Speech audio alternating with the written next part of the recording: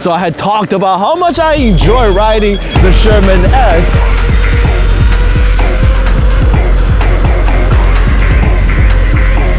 But this week, we're going to put it through the ultimate test by pitting it against two of its toughest competitor, the 134 volt, 50 miles per hour speedster, the Begode Master, and my prior favorite suspension wheel, the Hsiang S22, plus the infamous New York City wheel demo.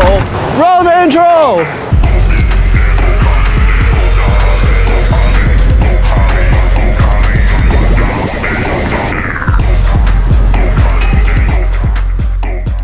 And please hit that like button and appease the Google algorithm god and help get this video to a larger viewing audience and grow the EUC community. Speaking of which, I'm also finally launching my EUC accessory shop, the MOSFET. Check out the link for the site below for my review of the E-Ride pedals, which is my current favorite aftermarket accessory. Knowing that my time with it is short, I've been riding the Sherman S whenever I can.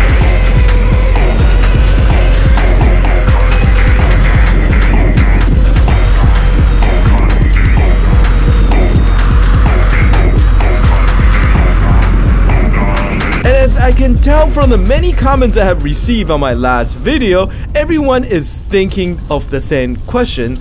How does the Sherman S stack up to the other flagship suspension electric unicycle? And thanks to the active EUC community here in New York City, shout out to Ronan and Ty, I managed to get my hand on both. But before we get to that, there is the New York City Sherman S demo, and this time we're holding it at Flushing Meadow Park, the formal 1939 World Fairground, appropriately the World of Tomorrow.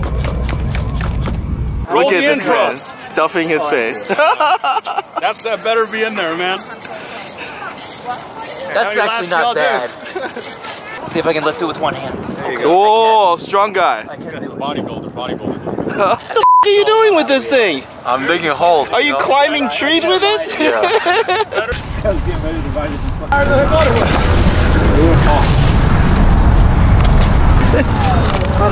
So what'd you think? Definitely nice. Oh my god, I love this handle right here. Seated is amazing. Yeah, it's buttery. It's so nice. And the tire, I mean, the tire's but it kind of feels good once you get used to the carve. It feels really good. Awesome wheel. I think I will definitely sell my Sherman. I'm loving the way that suspension feels. Out of all the suspension wheels I've tried, this one definitely takes the cake. The takeoff, it's pretty good too. Definitely better than the Sherman Max. How long have you been riding the Sherman? I've been riding the Sherman for like about 3 years. Oh, so you like, I really know that wheel. Love my Sherman. You're sold? I'm sold. I'm definitely sold. I was inquiring about the EX30 and waiting to see how that goes, but considering how the suspension is just specifically tailored for this wheel and made the way it is, I think I'm more inclined to stick with Sherman. I really liked it. What? I like this. I'm not sure exactly. I think I just like the carving on it. I didn't actually think that I would like the carving on it at all. Carving on most suspension wheels is, and it was like, I don't know, it felt real stable for the. I know, like you're saying it's heavy, but I don't know. I thought it was really nice. It's like kind of like the perfect in between that I've been looking for between like the Master, which has like no battery at all, and the M Pro. How does it compare to the? Wait, you have a Master or Master Pro? Both. Compared to the Master, the suspension's way better. You know, I'm not going to talk about speed because that's obviously like a straightaway like, okay, obviously the Master's going to win, but no, it's bad. Compared to the Master Pro, dude, the Master Pro suspension is garbage. It's like it's garbage. It's like you buy the Master Pro to like get on the Whitestone Bridge and get to the Bronx faster than anyone else. It's the best suspension I've had. Like I've tried. How does it compare to your Sherman? Oh, I'm selling both my Shermans for this, so that probably says a lot. You have two Sherman and you're selling them both. Yeah. Just to get the Sherman S. Yeah. I think they're obsolete. Like once you get this. Holy damn. You know? Really? Because that was your favorite wheel. It is. You're gonna say this about the wheel that has faithfully. This is not going on YouTube or anything, right? Like... I don't like the weight because I'm too lightweight for that wheel. Yeah? I'm 120, that wheel was 100, so you only got that tells our, yeah, you're too light. Yeah, I'm too You light have to for the eat weight. more fried chicken. That's the conclusion. Yeah, I mean, I definitely see that being superior than that, even with some ma. Like, but that will like, that's like 70-ish pounds, so it's like below 75% of my whole weight. Do more deadlifts. That's super manageable for me. That wheel is also way higher up than that wheel. Even that wheel is at a higher level. The pedal is low on Yeah, that by so comparison. but overall it's nice. It's super stable though. I like it a lot. And also it's surprising that the shock doesn't cut into the thigh unlike the housing on that. It's a nice wheel. It's a nice wheel. Damn, you just got me into that strap now. I'm interested. I've been telling myself not to be interested. You know you're gonna end up buying one. Maybe next year, I'm most likely. See, you're gonna slowly pull that in. You'll be like, oh, maybe I next just year. got that like you, mom, man. So the Sherman S made it past out of the most die-hard EUC riders with flying color, but the question remained, how does it stack up to its toughest competitors?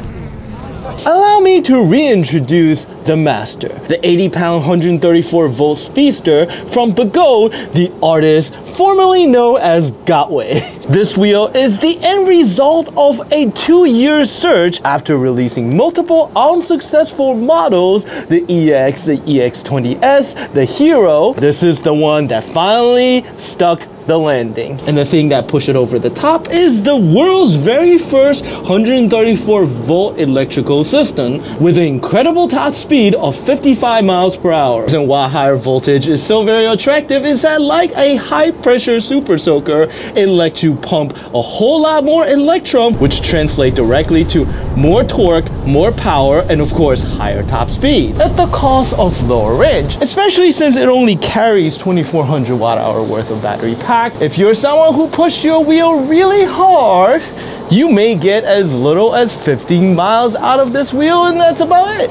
But it's a compromise that actually made a lot of sense to a lot of riders, since less battery means lesser weight as well as cost. And the original $2,800 price tag on the Master, I think, hit a bit of a sweet spot for a lot of people. But in the end, it always comes down to the ride, so let's take the Master out and see how it stacked up. Just to give you a bit of a context, I've been riding the Sherman S for the past week and a half, so I'm fully acclimated to that wheel. And I just picked up the Master, and this is the 2000 watt hour, so smaller battery but higher discharge version. So that means that it will be able to hold on to that top end speed better, even when it is running low. The initial impression of the differences, the suspension is definitely softer. The progression on the Sherman S is a lot different towards the end, versus this feels like it would bottom out quite easily if I were to hit a pretty large bump. No surprise to anyone that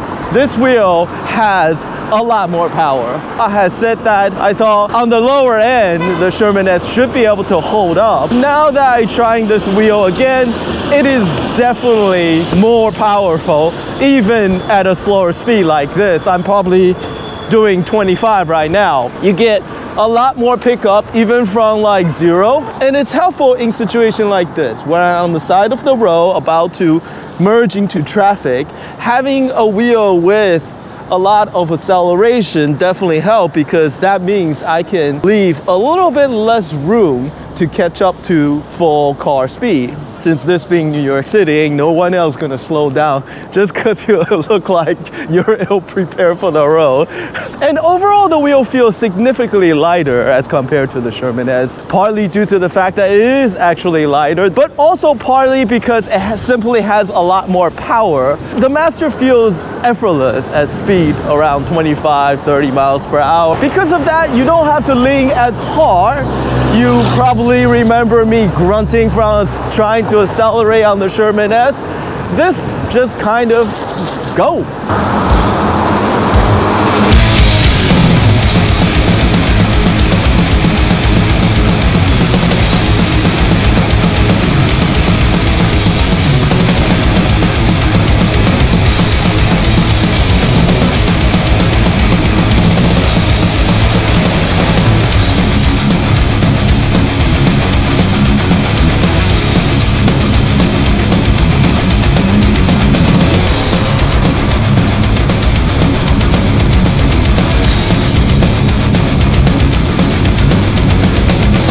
is probably the most attractive quality of the Master, and there's nothing wrong with that, especially in situations like when you're sandwiched between a large bus and a really eager driver trying to overtake in the back. Ooh. All right, we'll have to talk about that. And the problem with stability, I really was never able to quite identify it, because for a long time, most suspension wheels exhibit the same issue, and that is lateral flex. The reason why carving a wheel, and that is going back and forth, what you're doing is artificially generating centripetal force, pulling the wheel outward as you come around the outside of that curve, while you're pressing the wheel to resist that centripetal force, sandwiching the wheel into this narrow track and position to increase its overall stability, which in turn get rid of wobbles and any other kind of adverse wheel movement. Any misalignment between the direction you're going and the orientation of your wheel is terrible.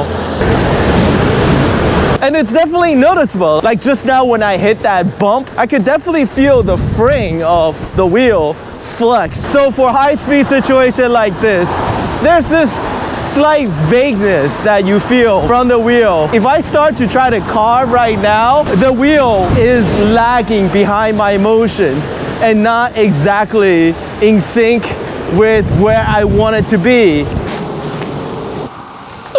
All right. Let's figure out what's going on here. When you look at the Master as compared to the Sherman S, they all seem relatively similar. Controller pen on the top, battery compartment on the side, central piston connecting the axle to the rest of the wheel. So what seems to be the problem? When you hit a pothole, the force translates to the rest of the wheel via the axle. Let's see, the axle is like here. Now the side panel on the Master is configured like a capital I. You have a horizontal battery mounting bracket on top, and then another one on the bottom to receive the bottom end of the battery. And the axle is actually mounted to this silver slider piece, which rides up and down along this stainless tube. When the force is acting this way, the entire side of this wheel will want it to bend. A lot more arrows. Everything behind the axle would be in tension as it tries to stretch out to accommodate the bend. Everything in front of the axle would be in compression, opposite of what's happening in the back. On the Sherman S, you have a whole magnesium side panel, not only to protect the battery, but also to act as a structural chassis against all these acting forces. On the Master, well, the only thing you have on either side of the actual slider is the battery pack, and considering that these are actually made out of very thin plastic shells, battery pack is actually providing the structural support, and that is not really an ideal situation. Again, I'm only talking about flex during extreme conditions, combination of high speed and bad road surfaces, and for someone riding at 20-30 miles per hour, it's not likely terribly noticeable. But then again, we aren't exactly buying the Begode Master for casual slow rides either, are we? Which bring us to contender number 2. And in this corner, we have the S22, the 77-pound, 126-volt electric unicycle from Hsiang. Their very first foray into the realm of the high voltage, high performance EUC market. And the launch has unfortunately not gone smoothly for Hsiang. There was the very public fire, the sticky slider, and the motor stator slip problem. But I do have to say that in the end, the S22 remained one of my favorite wheels to ride. This particular example also has the nylon love pedal, as well as the latest aftermarket 6-roller slider mod install, which means that the suspension is going to work a lot better as compared to a stock wheel. And with its aluminum battery casing, which the pedal is also mounted to, similar to the Sherman S, should provide a stiffer ride. Enough talk, it's time to ride the S22. So it's been a while since I rode the S22. The ride feel is very different. It is running the stock coil shock, so it's not full hydraulic, rather that it is partial. This is also a lighter feeling wheel as compared to the Sherman S. It is running a 3300 watt motor at 126 volt. Theoretically, only a 10% increase. It is also super windy. I hope you can actually hear what I'm saying. Let me get out of the wind off of this bridge. All right, a little bit better. The wheel feels a whole lot lighter and speedier. Both acceleration and torque feels better. And also there's a pretty unique feel to this wheel. The motor feedback is kind of springy. Like I feel like I can like torque it and have it kind of bounce back. There's a little bit of rubber banding with how this wheel accelerates. It is a lighter wheel. It's only 77 pounds. It's likely part of its speed advantage because it's really pushing a lot less weight. There is just an overall springiness and it is fast. It has a max speed of 46 miles per hour. That is when it starts to be if it's set up properly, but it feels nimble, springy. This is actually nicer than what I remember, because honestly I wasn't very kind of hopeful for this wheel. Of course, my last memory of the wheel was it blowing up in my face. Definitely a very nice ride. It's very light and it has enough of a oomph, and I kind of really like that rubber banding effect. Definitely something unique. It's also a little bit of gruntiness to the engine note. It really growls when you're laying onto it. Out of all the different engine feel, I like this one the most. That rally like really is very nice. The other factor, overall wheel stiffness and stability. It's really windy today. A lot of time on the Master, when it gets really windy, there's this really squirrely, unsettled feel when you get hit by a gust. It pushes you around. The wheel just feels very unstable. On this, it feels tight and nice. No issues. Before the Sherman S, this was my favorite suspension of all time because there's just this general sense of evenness and predictability with the S22. When you hit something, the wheel doesn't twist, doesn't bend, doesn't do anything funky, and it's very flickable. It's very kind of like, and when you lean in, it gives you space. Whoa! That 126 volt definitely comes into play. It is a little bit wider. This actually feels surprisingly wider than the Sherman S. Even though the Sherman S have those beefy shocks on either end of it, you really kind of have to ride this wheel a bit bull-legged. Try not to go crazy and be polite to the other bicyclists on the road. But man,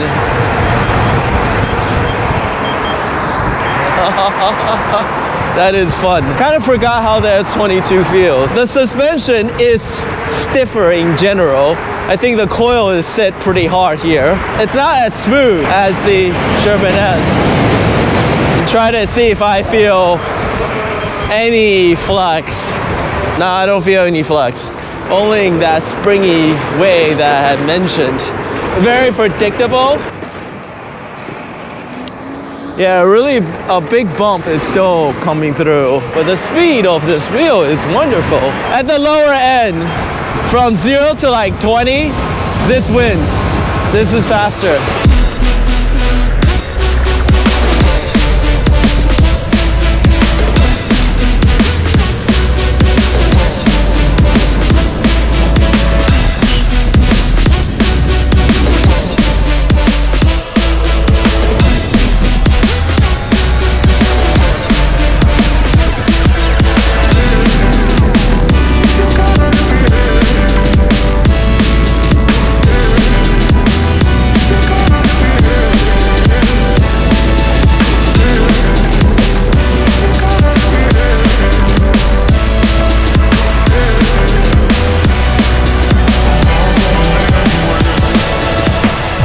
But once you get up to 30, it's the same. It's kind of like this doesn't have a huge advantage over the Sherman. Just that you don't have to lean as hard on it getting up to 30. Once you're at 30, like right here, it's about the same. Alright already, it's time to get to the conclusion. And I gotta say, this was not an easy contest to call, because even after I made my conclusion, like riding the S22, my final run coming back to drop the wheel off on the First Avenue was probably some of the most fun I ever had with that wheel. Like the sense of just agility, bounciness, and stability combined with speed. It was just so much fun. But even that, in the end, I don't think would change my mind about which wheel is my favorite. And this ain't just talk, and I'm backing this up because I've been wanting to buy a new electric unicycle for some time. Whatever I pick will be my next EUC purchase. First up, we got the Master. This is by far and away the fastest electric unicycle of the three. Whether it be torque, acceleration, or top speed, this wheel is the winner. Its speed translates to a sense of lightness that you don't get with the other two wheels. But the suspension and overall rigidity is just okay and cannot be relied on. You'll always cringe when you hit a really big pothole and the wheel bumps out on you. And you'll always get that shiftiness when you ride at high speed, and you would never be able to fully lean to the wheel and push it to its limit like you can with the Sherman S. Then we have the S22, a slightly lighter and faster wheel. Its suspension and rigidity is a noticeable improvement as compared to the Master. It isn't on par with the Sherman S, but I do have to say that it comes close.